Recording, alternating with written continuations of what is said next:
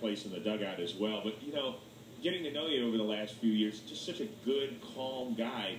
And then, boy, we see that little, there's an edge. Yeah, it hops out there, and occasionally it happens. Do you go back and you watch this stuff and you're like, are you either impressed with yourself or you take a step back and you're like, God, I shouldn't have done that?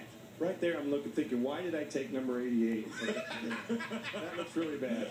That's what I'm thinking right there. I don't know where it comes from. It just comes out of me. And I'm usually pretty calm, and I don't get mad very often, but it seems like that's where it happens out there. Did you ever get ejected as a player?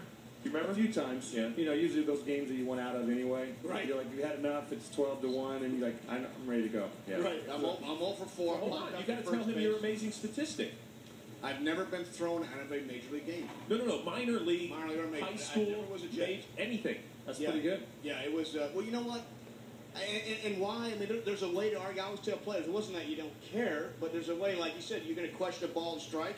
Do it looking down. Jeter does, I think, a great job of that. You know, he'll question it, but it's down there in the dirt. If you look up, and that ball was outside, bing, bing, bing, you're going to probably get tossed. No doubt. I think there is a way. I've talked to my players a lot about it. It's the way you argue. Right. And there's times I think you got to get more vocal. And right. I think if you don't question as a hitter, you're not going to get the benefit of the doubt. It's kind of like the more you complain, the better calls you get. Yeah. Not complain, but just let them know that you know the strike zone. If the ball's an inch out, I always like going, hey, I know it's close, but that ball's an inch out. And he's going, I want this guy thinking, shit. Right. He sees the strike zone. Yeah. No, it's true. You can't give in and out. That was my biggest thing. As a hitter, it was like, listen, you're going to go, I'll give him out. Yeah. But you can't give him in. Yeah. Well,